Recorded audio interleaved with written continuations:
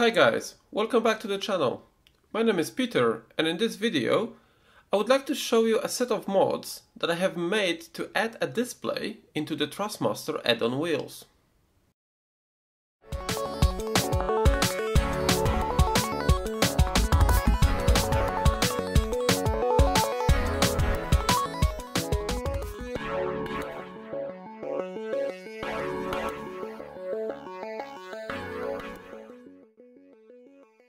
Thrustmaster is pretty consistent when it comes to designing button boxes for their wheels, and therefore there's basically two main models. One that they use for like this Sparco P310 or the Rally 383, and I'm sure you're all familiarized with these two models. And the second version is the one that's used in most of the other wheels, like the Ferrari 599XX or the Ferrari GTE, Leather 28, etc.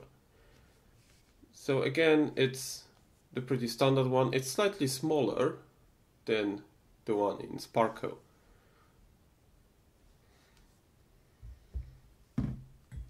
Even the open wheel is using exactly the same button box, as you can see. And if we look closely, this is exactly the same thing.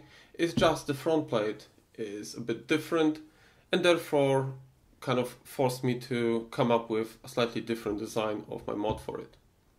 And so by making the mods compatible with all of these three wheels, I believe that apart from Ferrari F1 and the TGT, it will work with every other Thrustmaster add-on wheel. Before I continue with the detailed overview, I just wanted to let you know that because I have way too many wheels right now, I will be selling these two, so the 599 and the open wheel. And they will come with the full package, including the display and, of course, a full set of my quick release system. Both wheels, plus a very good quality coiled USB cable. If you are interested, please check the links in the description. Right, so let's look at the mods in a bit more detail. First is the Sparco wheel. It has two display size options, 2.4 inch and the 2.8 that I currently have mounted. And this is because I prefer using the larger display, but unfortunately, due to the shape of the wheel's button box, it is not possible to have the display perfectly centered. And therefore, if we look at it, it is slightly offset. To be honest, I don't really mind that, and I barely notice it, but just so you're aware. The display is held in place using a solution very similar to the one I used in my universal hub. The mount is locked inside the hub and has a 6-pin connector for the coiled USB cable.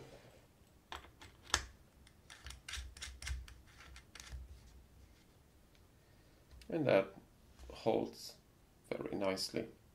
The mod also comes bundled with the paddle shifter improvements. These side arms here hold up to two 12mm magnets on each side, and this quite significantly changes how they feel. In addition, I have designed the paddles mod in a way that slightly decreases the travel, which, in my opinion, makes it much faster and more precise.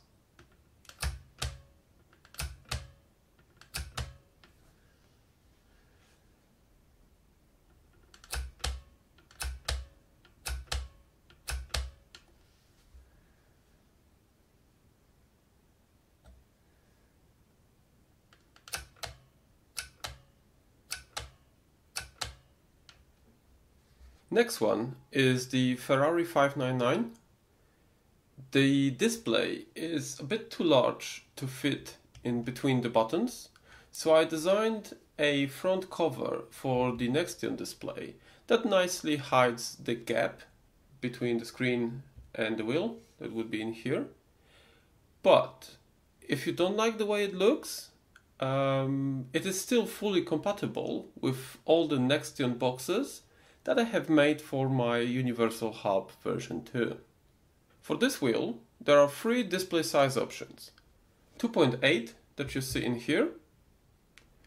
And then I also have the option to mount the 3.2 inch that would look moreover like so, or even the 3.5 inch that would be something like this. Yeah, I mean that's pretty large, but depends on your preferences. On the back of the wheel we have exactly the same mount with the USB cable connector as in case of the Sparko wheel. As for the shifter mod, the unit that I got has metal paddles which are magnetic, as you can see. But I have learned that it's not always the case. Some other units can be made of some kind of like non-magnetic alloy, and therefore I made 2 different versions for this modification.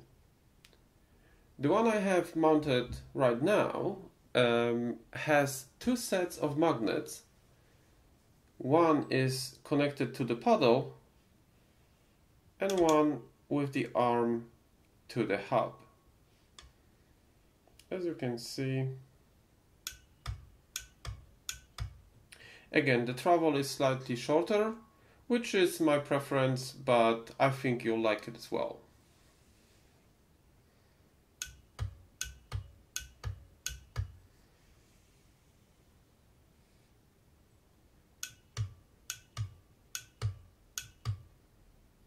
And the second design is similar to the one for Sparko, where the magnets have direct contact with the paddle shifter, so that obviously works only if your paddles are magnetic.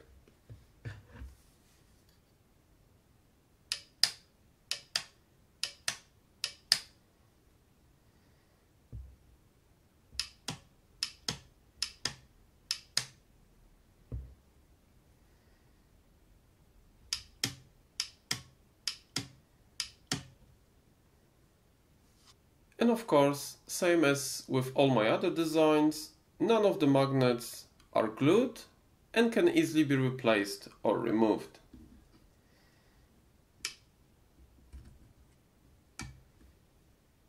Lastly, we have the open wheel, and because of its unique shape, I had to come out with a completely different design that is only compatible with a 3.5 inch display.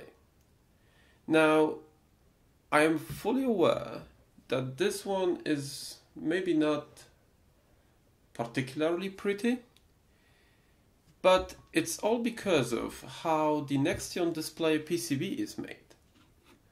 Because as you see on the back of it, there is a JST connector that sticks out from the PCB, and because of that I had to move the whole thing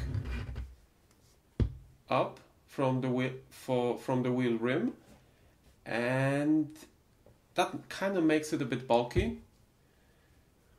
I could have removed this connector here and just solder the wires directly to the PCB, but the thing is that would make the whole assembly process much more complicated, and therefore I decided just not to do it.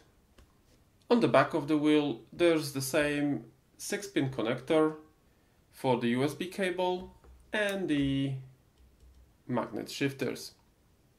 Now let me show you the assembly process. But before I start, I need to point out that this mod is only compatible with the quick release adapter, and it will not work with the original Thrustmaster design. Additionally, please be aware that the display will only work with the PC. There is no solution that I know of that would make it work with either Xbox or PlayStation.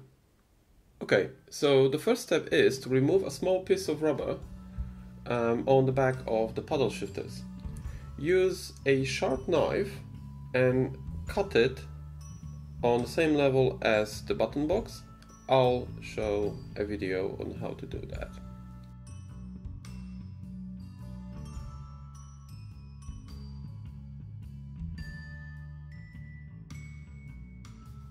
Next step is to take off the PS2 connector.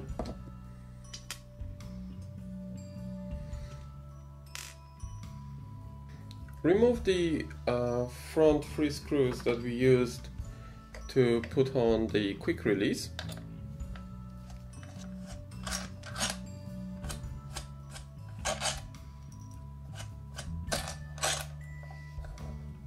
And take out the quick release adapter.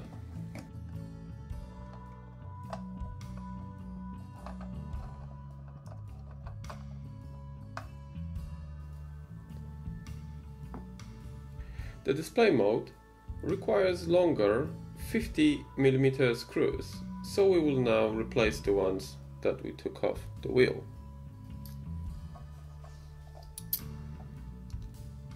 Simply slide them in.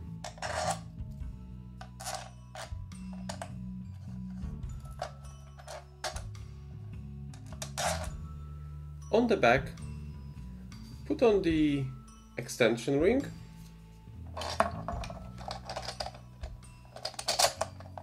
and the arms for paddle shifters.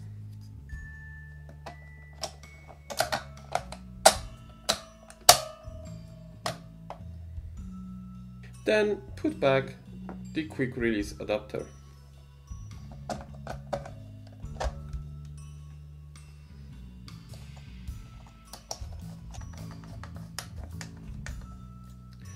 For now, keep it a bit loose. We don't want to have it too tight yet.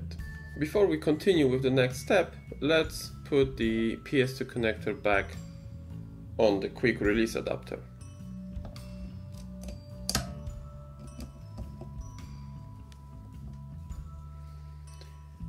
Now it's time to mount the display. I have made a document that shows step by step how to wire it and prepare the USB connector. So in this video, I'll assume you have it already done. Take the display and slide it into the gap of the extension ring, like so. Then take two 10mm M2 screws and lock the display in place.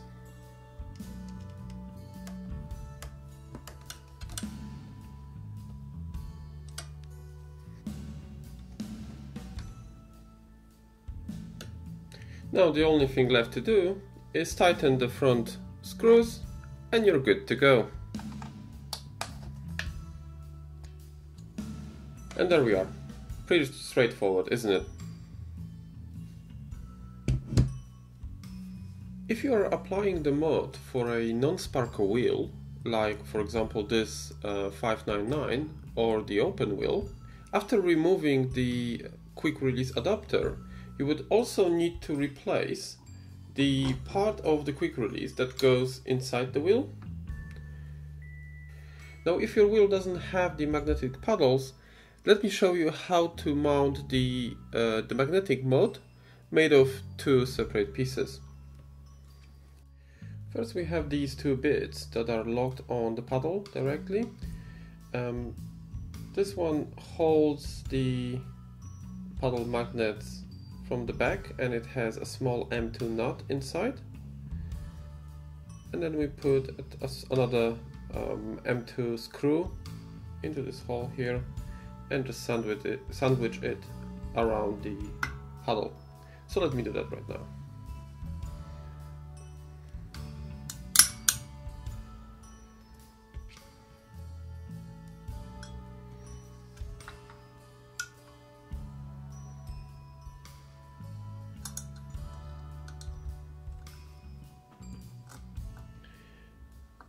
make sure it's all straight, and just lock it. Doesn't have to be a lot of force. Okay, so now I'll do it on the other side and then put the whole mod back together.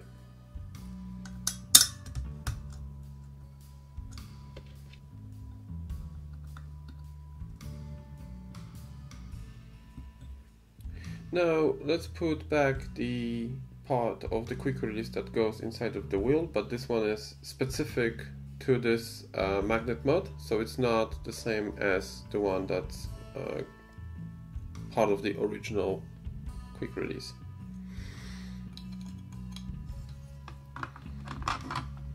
That goes inside. Now the screws.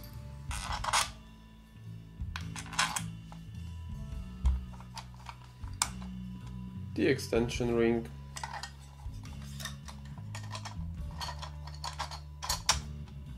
Arms for the paddles mod.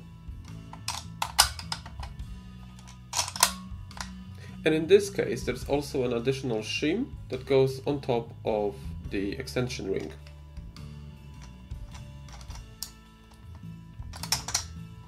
Now we can put back the quick release.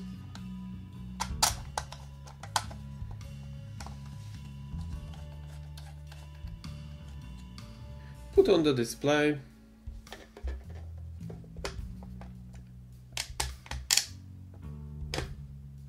And lock it in place.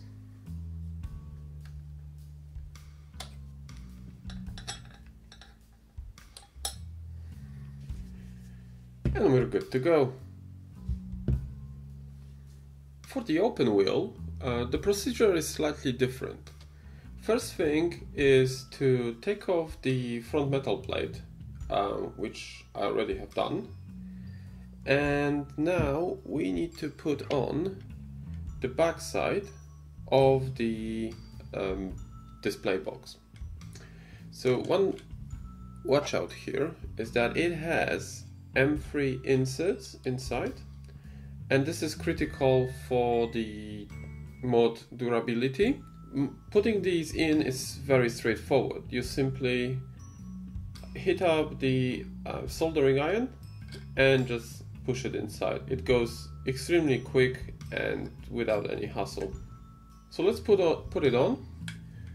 First, slide in the cables through this gap here,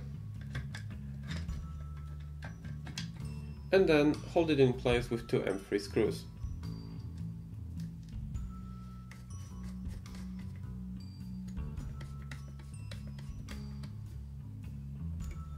Plug in the USB cable.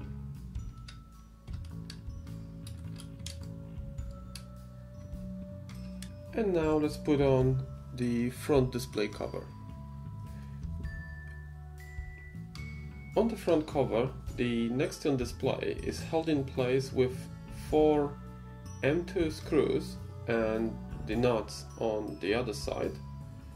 So make sure you do that before assembling the whole unit.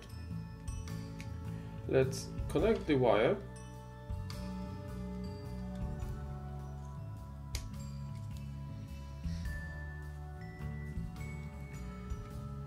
Make sure our cables are loosely inside in the middle, so we don't damage them when putting the whole thing together. Let's take the M3 screws.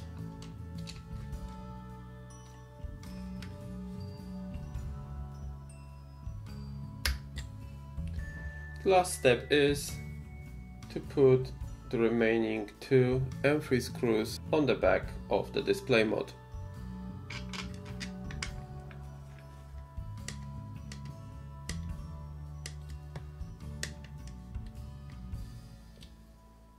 And now we are finally done with all 3 wheels. And that's it. Hope you guys liked it. And as always, all the links are in the description. And if you have any additional questions or suggestions, please feel free to put them in the comments. Thanks a lot for watching and have a great rest of the day. Bye!